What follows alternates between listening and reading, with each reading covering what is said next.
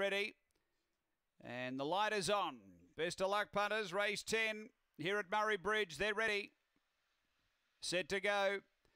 On their way, speed out deep. Alinga Tiana's out quickly, booting through Dr. Puma. They go really hard to the first bend.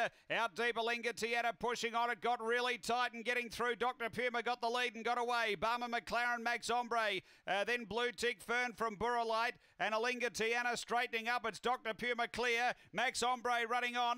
Dr. Puma in front. Max Ombre coming at it. They drive. Max Ombre has beaten Dr. Puma and Lauren Harris 4 for the day. Then Barmer McLaren, Blue Tick Fern, Burra Light, and Alinga Tiana back at the tail end. The time here is around 25:90 after the running of race number 10, and Max Ombre has really finished well.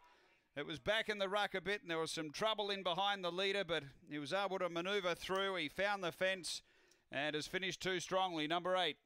Max Ombre for Lauren Harris, who's had a big day. 4 winners. Second going to 2, Dr. Puma.